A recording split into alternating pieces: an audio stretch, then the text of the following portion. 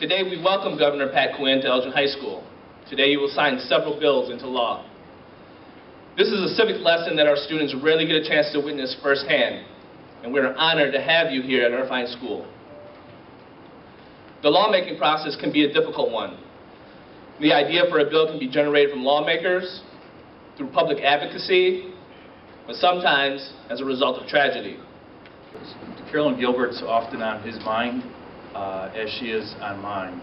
I've dedicated much of my career here since this occurred to making change that works for us to do the right things and things that we can do. What occurred in this case was this offender was under investigation, and that investigation was ongoing while he was attending Elgin High School. That investigation was still ongoing when Carolyn was attacked. What this law changes is allows police in schools to share information when investigations are ongoing and there's a nexus to some school safety issue. In this case, there was. Something really bad happened here, and we're here today to make sure that never happens again. We're also here to honor the good work of Carolyn Gilbert. I just want to give you a hug here right now. It's so important.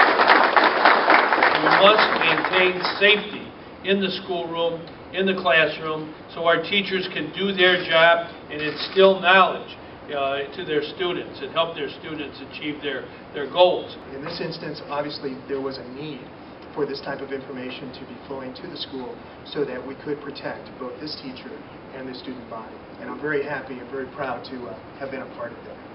I believe that the taxpayers and the voters of District 509, when they gave us the $178 million to improve ECC's campus in the referendum, expected us to spend that money at home, putting Americans to work. Illinois law says to community colleges at that time, until today, that you had to buy the cheapest product out there.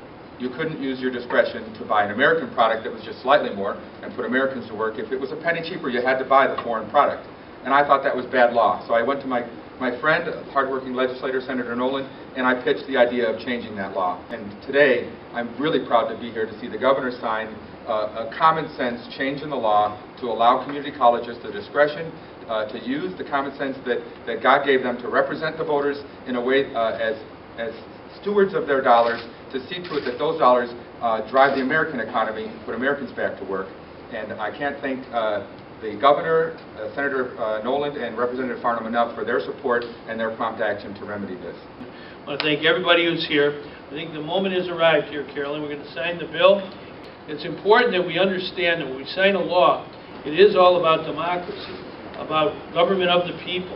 And the people are the ones who run the show here in America and here in Illinois.